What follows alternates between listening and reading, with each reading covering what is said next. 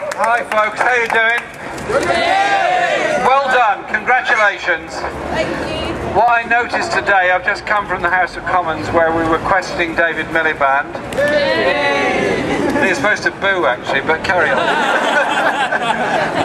Questioning him about a lot of things. It was interesting that the number of members of Parliament of all parties who got up and asked questions, who have never shown the slightest knowledge, interest or concern about Palestine or Gaza or anything before, it shows that the public manifestations of anger about Gaza are working. It shows the email campaign is working. It shows the importance of keeping up that pressure all the time. So just because there is a sort of ceasefire at the moment, that's not a reason not to demonstrate. That's not a reason not to act. It's every reason to demonstrate, act, march and call for justice for the people of Palestine. The point that I put to Mr. Miliband in my question was that over the past 3 weeks, 1,200 Palestinians have died in Gaza, 400 of whom I understand are children, 5,800 people are seriously injured, tens of thousands have lost their homes, tens of thousands of people are desperately frightened and worried of a population, most of whom have been unemployed for a very long time, most of whom are medically depressed because of the lockdown and occupation that's gone on for years. You enjoy being in university, you enjoy living in London, you enjoy your right to political campaigning. If you were residents of Gaza, if you managed to get to university, it would be a daily turmoil of checkpoints, fear and intimidation. Your view of the world would be vicariously through a TV screen when the electricity's on, or a computer while the battery's running, or mobile phone and text messages. There is something deeply horrifying and wrong about the ability of all of us to watch a war on television, to watch the destruction of a people on television, to receive texts from ISM and other monitors describing a bombing that is going on, and we can do nothing about it, apart from march, meet and demonstrate. And so, this attack should not be seen as some kind of Israeli reasonable and proportionate response to Hamas rockets. As Jeremy Corbyn pointed out in the House of Commons today, the death rate is 100 to 1 Palestinians compared to the death of Israelis. I'm not in favour of the death of anybody, by the way, in case anyone should seek to misquote what I'm saying. I'm just pointing out the sheer disproportionate nature of this. I'm also calling for the strongest immediate, I mean immediate, investigation into the use of illegal weapons and war crimes by the Israeli forces in Gaza. A number of things have occurred. One is, there has been, and this has been declared by successive United Nations officials, disproportionate action. There's also been the imprisonment of the people of Gaza that amounts to collective punishment, illegal under the Fourth Geneva Convention. On top of that, there's the construction of the illegal wall, declared so by the World Court. There is a great deal of documentary evidence that white phosphorus bombs have been used, cluster bombs have been used, and depleted uranium has been used. Take those in succession. White phosphorus is designed to burn at incredible heat. It is impossible to put it out with any kind of normal fire extinguisher, even if such a thing was available, or even a fire engine.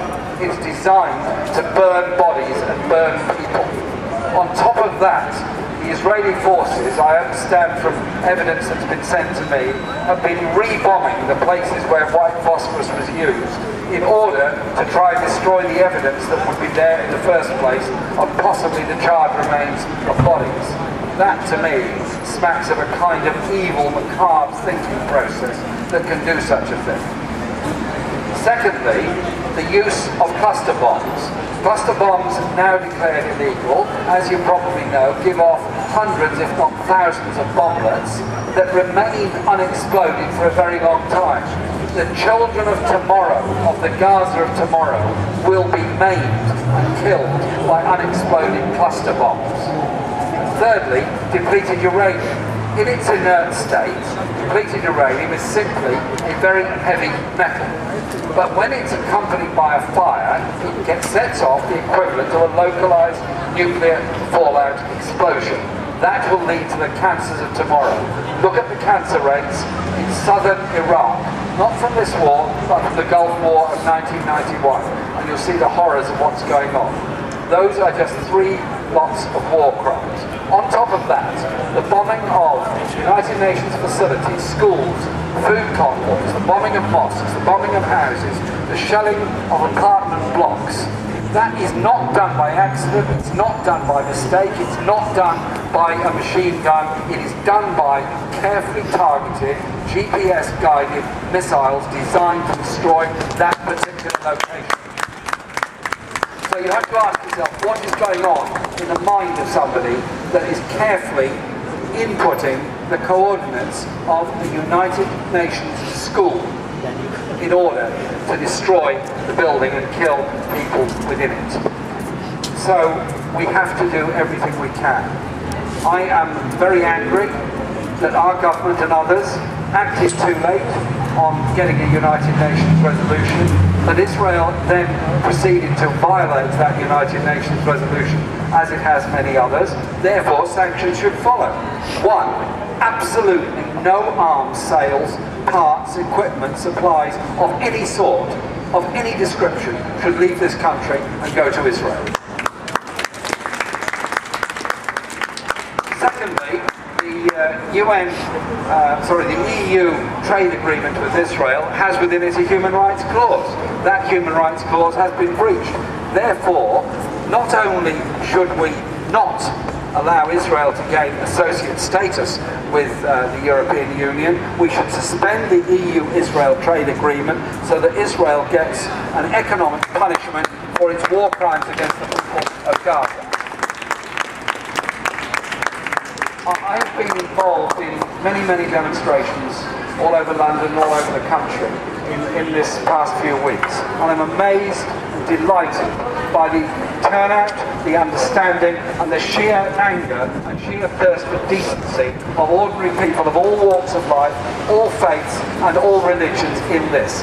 This is not a question of faith, this is a question of humanity. This is a question of supporting the Palestinian people. And it's been my honour and privilege to share platforms with people from the Muslim Initiative in Britain, with Jews for Justice for Palestine, with people of no faith and no religion, because we're in this together to demand an end to the war that won't be achieved by some phony ceasefire. It won't be achieved by the British Navy being involved in some kind of blockade of Gaza. It will only be achieved when the historic right of the people of Palestine, the Palestinian people, to be able to return home and live in peace in their own land is actually realised.